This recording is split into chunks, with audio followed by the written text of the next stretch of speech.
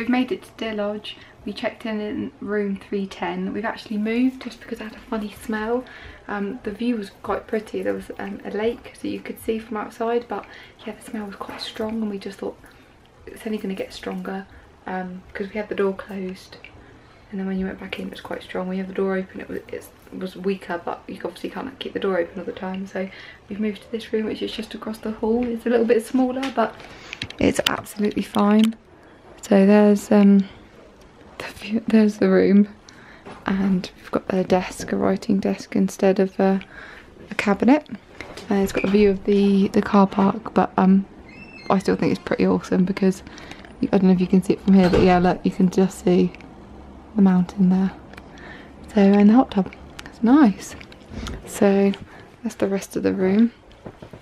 You get a small closet, but plenty big enough for 3 nights. And then bathroom's very similar, that's the same pretty much. So you get a shower, your shower curtain here, massive bath mat it looks like. It's all original, it's very traditional. You get that Lockdown product, which is very nice.